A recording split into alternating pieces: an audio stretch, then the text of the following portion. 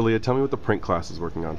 Okay, so right now we're working on a themed version of the reporter, and it's 24 hours in London. So each person got a 2-hour block, and we're just writing a story about what people in London do in that 2-hour block. For instance, I have the 6 to 8 p.m. block.